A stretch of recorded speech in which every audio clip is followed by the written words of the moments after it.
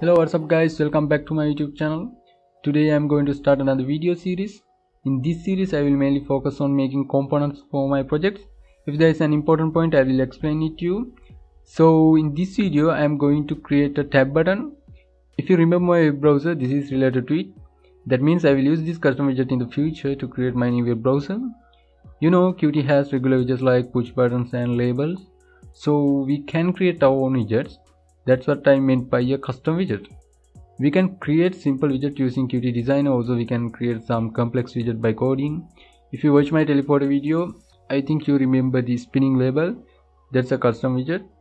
So guys, enjoy the video.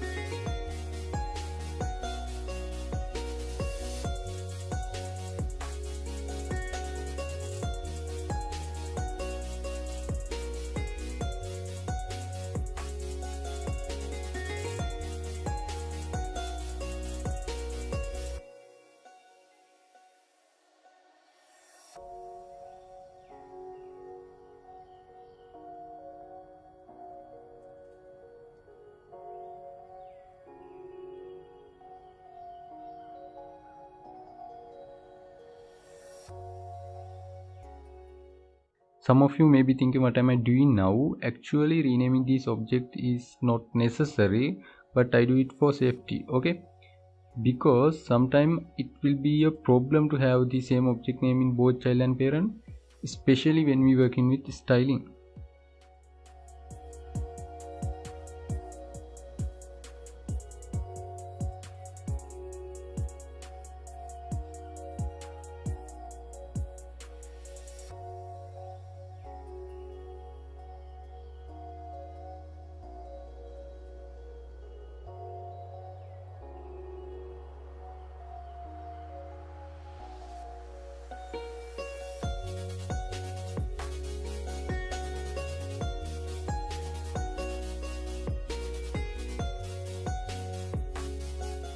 Actually, I would like to have a separate file to write the class, otherwise it will be difficult when we need to change the UI.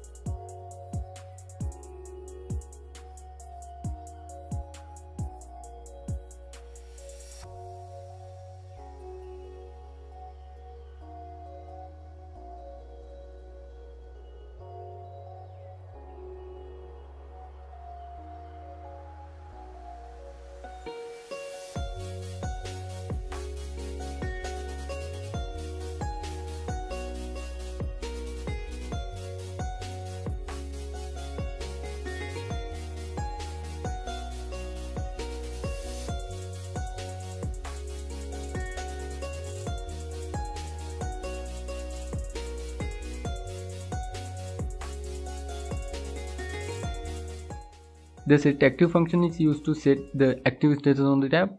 In my new web browser video, you will see how this works.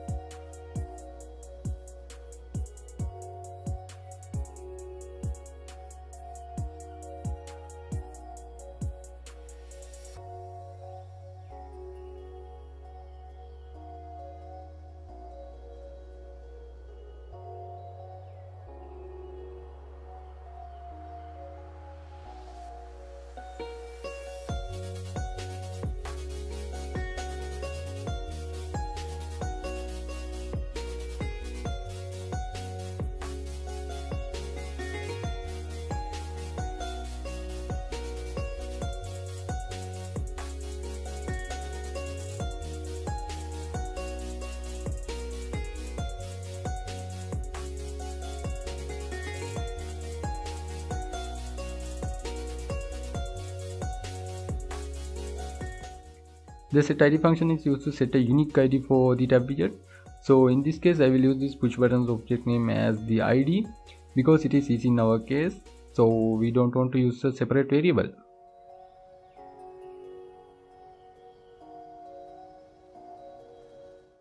This is a mouse press event. When we click on the widget, the function body is getting executed.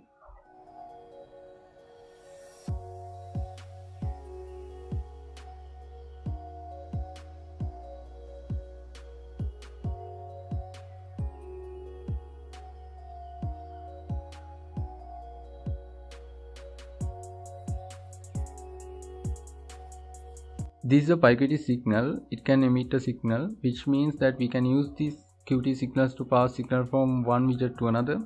A signal is not enough to do that, so we have to connect it to a slot. So you know, when we are working with push buttons, we use push button dot click dot connect and then function within parentheses. That is a slot connection and click is a signal. So I think you got my point. So you can see here, when we press the left mouse button on the widget, the signal emit our push buttons object name. That way we can find out which tab button was pressed.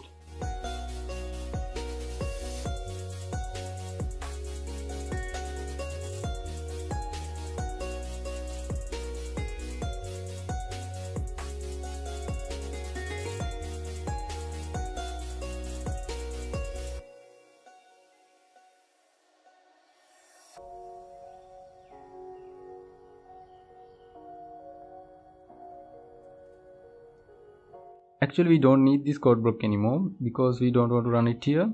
And this is my project folder structure, so this project will be working in the browser app2 folder.